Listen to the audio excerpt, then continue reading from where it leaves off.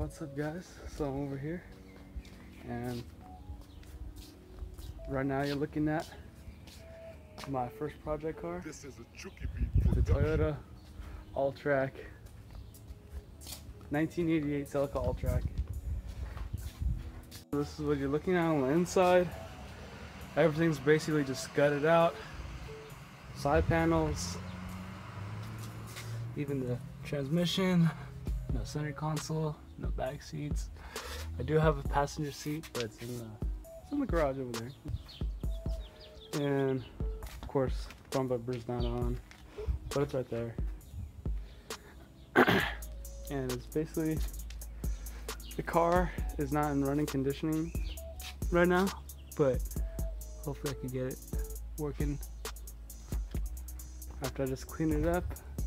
I mean, the hood doesn't really can't really do anything with the hood, but try to clean up the side a little bit, and boom, there we go, like that. Clean the front bumper too. It looks, you know, definitely needs new paint. The whole car in general needs new paint, but that's for another time. So far, I'm looking to do a full restoration, guys. Don't even look at it. Don't even touch my butt. What? The butt? Joel, are you really gonna record my I'm just kidding. I'm just kidding. You're good. You're good. Oh, I got set up, dude. Thanks, dude. It's really difficult to even get my hand in here. Dang it.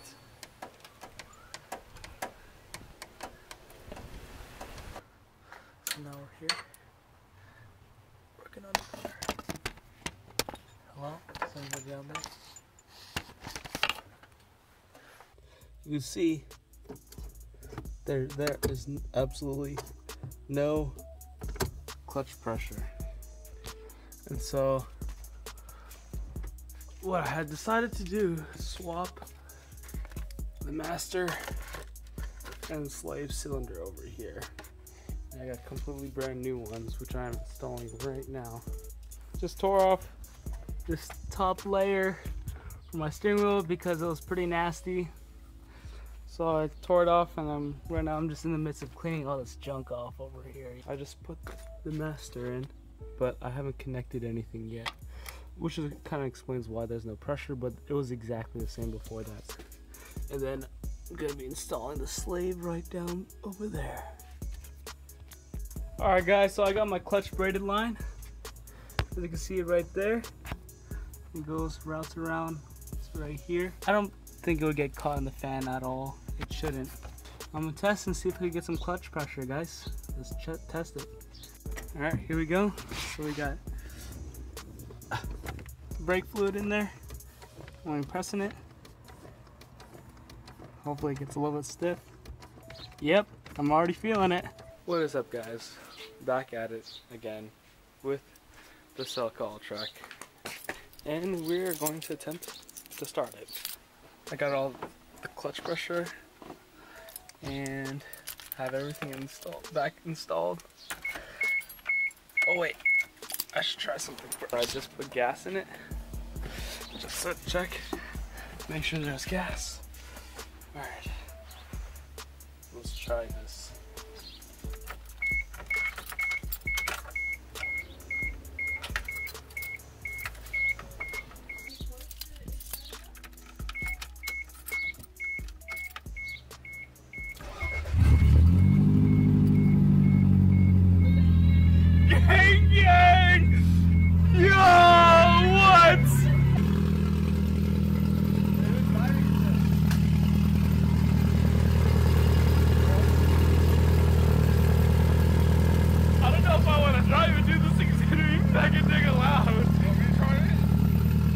I'll try it. Hey, can you rev it?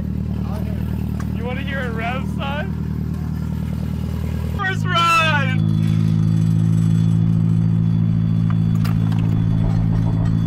Dude.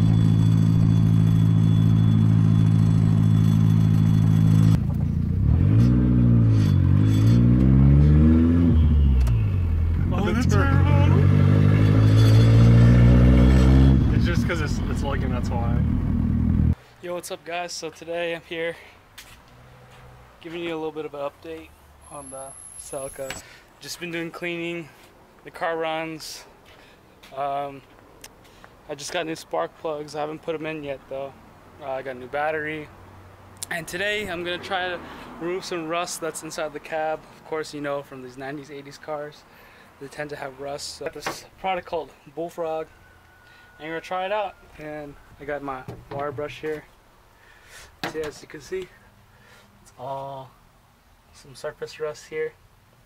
So we're gonna go ahead and try to get it off. I got this thing popped open. Let's see what this stuff looks like.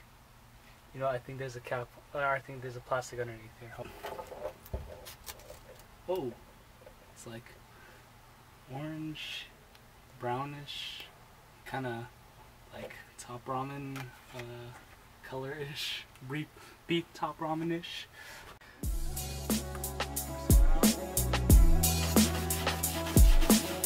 Oh yeah, I can already tell it's working. Alright, so as you can see, I just wiped it off, and look at that, look at the difference.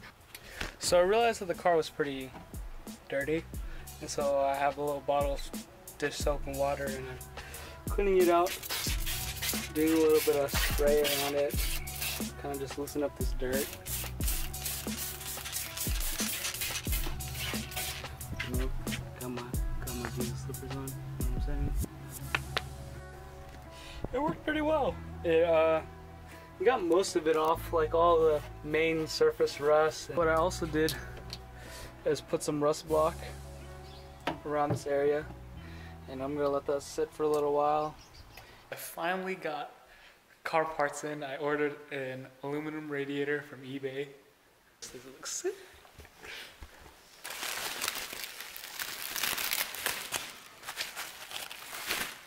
So much better looking than the stock. So much better. Oh my gosh, the struggle. Oh, there's a quick look at the welds. Not too shabby.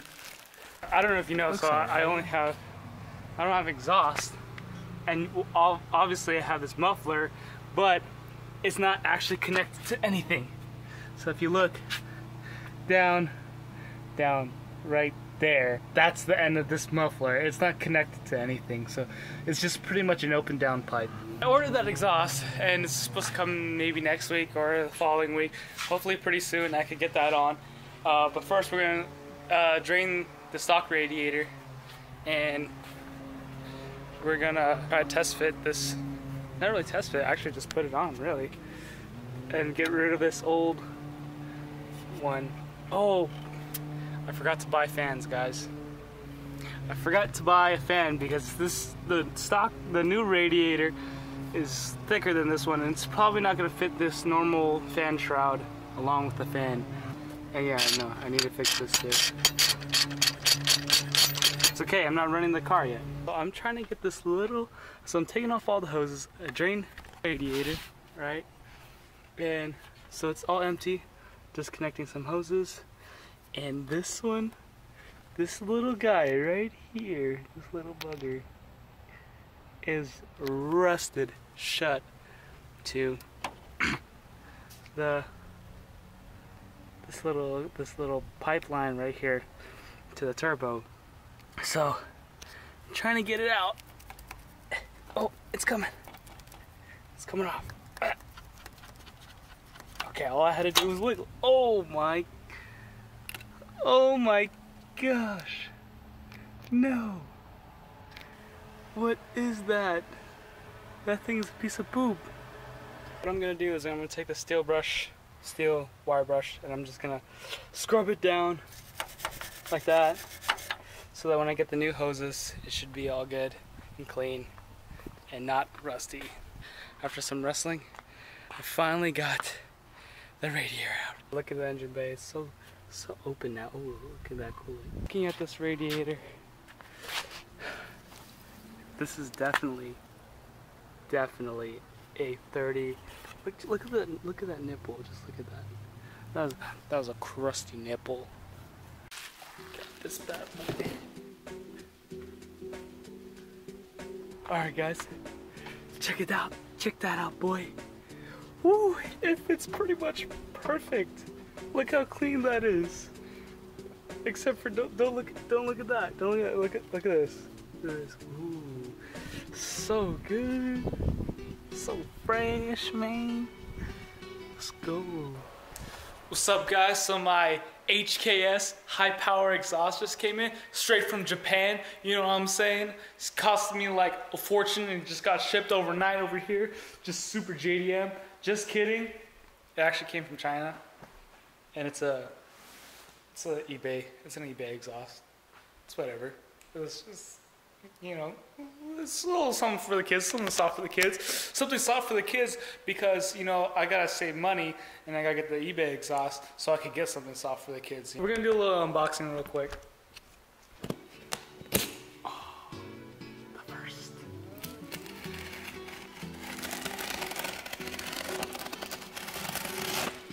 Yes. Look at this packaging. They gotta keep this nice and snug. Oh, the whole thing comes up. So, as you see in mid-pipe section, we got the muffler right here. We have a little extension piece right here. Sick. We're gonna put that on pretty soon, and hopefully it sounds sweet. But this is also a 3-inch system. Comes with, it's a dual tip exhaust. Mainly because I like the stock look quite a bit more than, you know, the cans